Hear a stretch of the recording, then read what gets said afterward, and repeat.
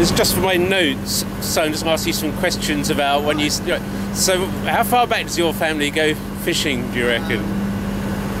3 generations. Right. And that's out always in Norman's Bay. Yeah.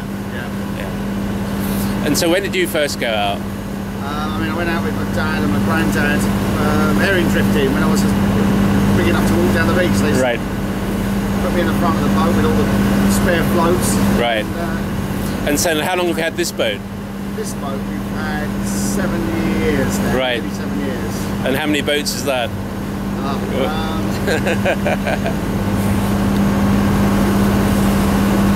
Probably 6 family boats now.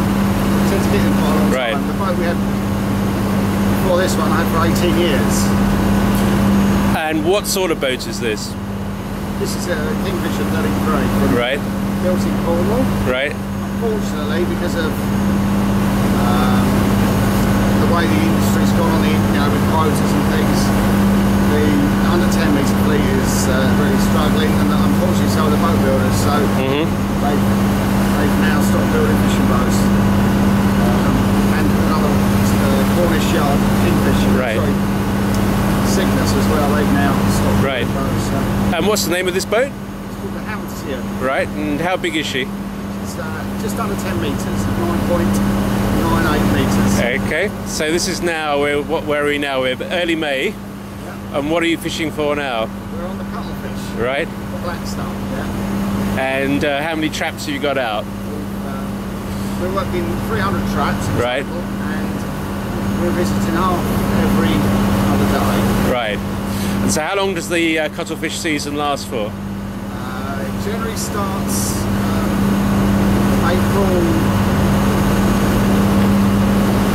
early April, depending on the water temperature. And it then hopefully goes on certainly towards the end of June and sometimes into July maybe. Okay, and so you're Graham Doswell, and who's your crewman? My crewman is David Bray. Right. He's been with me now for probably nearly 3 years. Right. Interesting. And so the cuttlefish season runs on from now through till June? So at the end of June and maybe just into June. Right. And then what would you change to after that? We go back on the soles, on the sole. And probably so maybe the end of August, middle of the end of August. And then we put the big mesh nets on where we've got our mixed fishery, which is place, big sole, and other bass, sorts of fish. And also, we also then put the pots on, and we go after lobster. Right. And how long does that last for? The lobster and crab go right up to Christmas.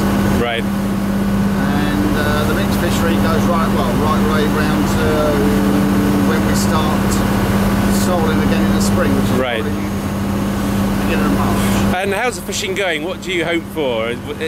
Is it better than it was, or? Fishing's great. There's plenty of fish here for us all. It's quite a buoyant fleet here. Quite a lot of young lads in our fleet here, which is really good. Right. And is there an interest in your fish? Do people recognise the quality and things like that? Absolutely. Yeah. We've got one or two people that buy fish off of us, and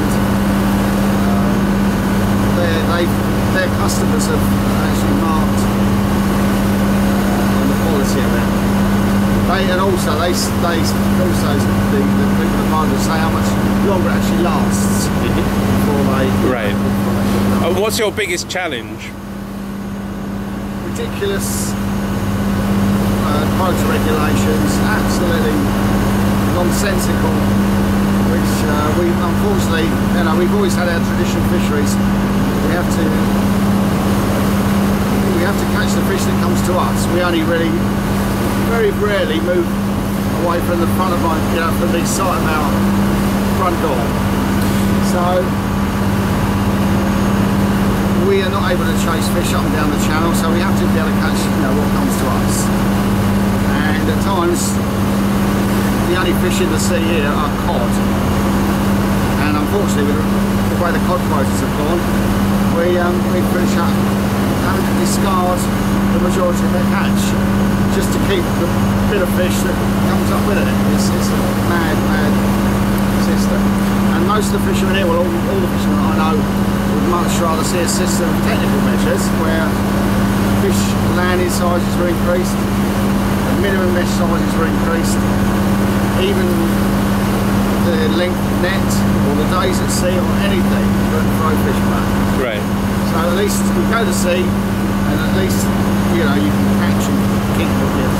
But it looks like you've got one good bit of news that may be coming, which is you'll get a protected area here, which will be good for you, good for the cuttlefish, good for the shellfish.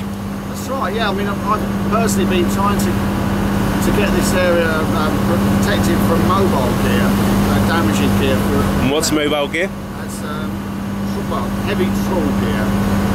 Light trawl gear is the problem because with small foot ropes they can avoid all the hard ground and they just keep to the sand, which is turned over anyway, so they don't do any harm. But it's heavy tow gear from boats which are not local, they're nomadic boats. Right. Because it's a productive area, they come into the area and... so that's beam trawling, otter trawling, or... Yeah, well, beam trawling or heavy pair trawling or heavy otter trawling where they use rock hopper gear and tickler trays. Okay, that's good.